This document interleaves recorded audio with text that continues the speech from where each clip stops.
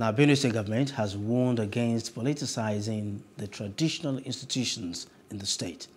This came after a certain group faulted the emergence of Pastor John Eligo as the Och Idoma and fifth paramount ruler of Idoma Nation.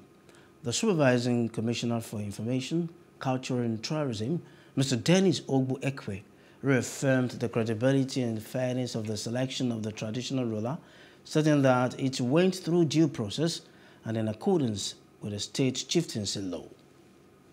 The provisions of the Benue State Chieftaincy Law 2016 were duly invoked for the selection and election of a new paramount ruler of the Idoma Kingdom. The process culminated in the selection of a new Ochidoma on Thursday, December 30th, 2021 at Otukpo.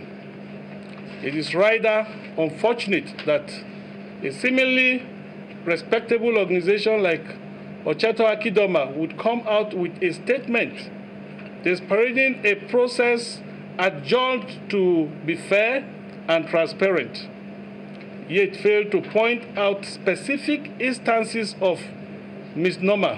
Traditional institution in Zone C.